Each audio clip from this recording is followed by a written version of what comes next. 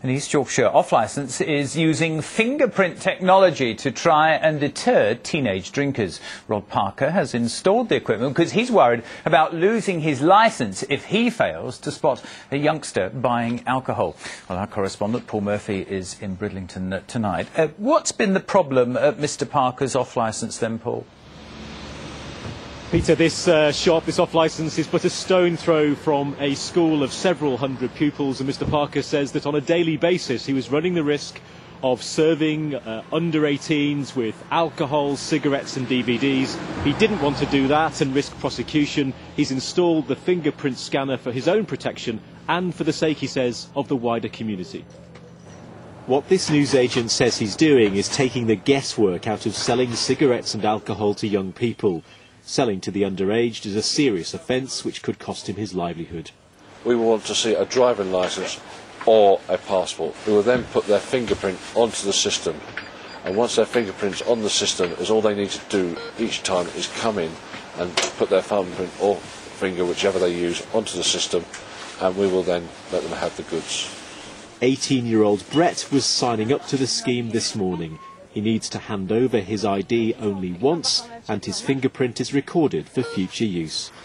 If I forget it now, I don't have to even use my ID anymore, so it's better really, because I don't have to keep showing my ID.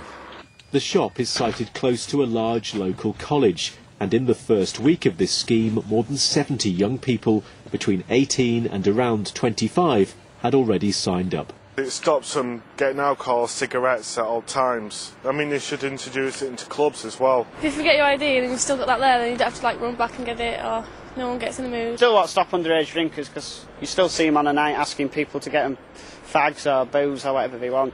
Shop owners face regular checks to make sure they're not selling drink and cigarettes to those who are underage. What the owner of this shop says his new system will do is ensure that it's highly unlikely he'll ever end up in court. Fingerprint scanners are in growing use, from school registers to nursery security. But because they use the most precious of unique personal data, they are controversial. Your fingerprint is your fingerprint for life. But our children, 2.5 million children, have their biometric details on school databases. The government are offering biometric ID cards to 18 to 25-year-olds cheaply. Now it seems you can't go to your local off-licence in Bridlington without them wanting you to use biometric details. Before we know it, our biometric details will be circulating the world, and they will not be on secure databases. The scheme does free young people from constant requests for proof of age and ID. But critics are warning that such convenience comes at a cost when such sensitive information is being so freely exchanged. Well, important to say that this is a voluntary scheme, but it has had an enthusiastic response from all of the people who've joined into it. 70 so far in just 9 days here in Bridlington. There are the issues around identity and security, but certainly the young people I spoke to today don't seem to have any deep concerns about giving their fingerprints to a scanning machine. Paul, thank you very much indeed. Some people do. Joining me on this one tonight is Alex Deane from Big Brother Watch. Alex, good evening to you. Good evening to you. This is a great way of ensuring that Mr Parker doesn't break the law and end up losing his licence. You must welcome it.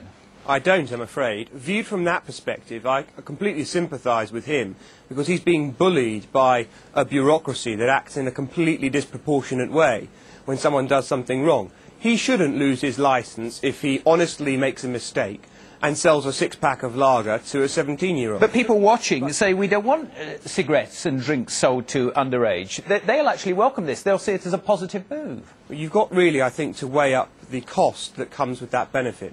And I'd say to the young people in that area watching this show tonight, your fingerprints are yours, and once that data is lost, you can never get it back again.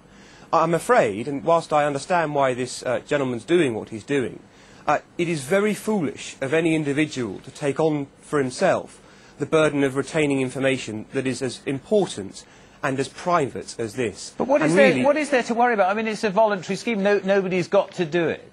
Yes, I'm not saying anyone's making the individuals do it. The point is that once he's got that information, there's really no genuine way that an individual can be certain to retain it safely. And that's why any responsible provider, like Microsoft or Cisco Systems, who makes software like this, explicitly advises individuals not to accumulate data like this, because once you've got it, there is too high a risk of losing it. And once you've lost it, you can never get it back. So a girl who's, say, 19 but looks underage is thinking about having a thumbprint done, so she's got no problems buying goods in the future. She's watching tonight. What would you say to her? If it's that important to you to buy your booze at the off licence in Bridlington, take your passport. But don't give up your thumbprint.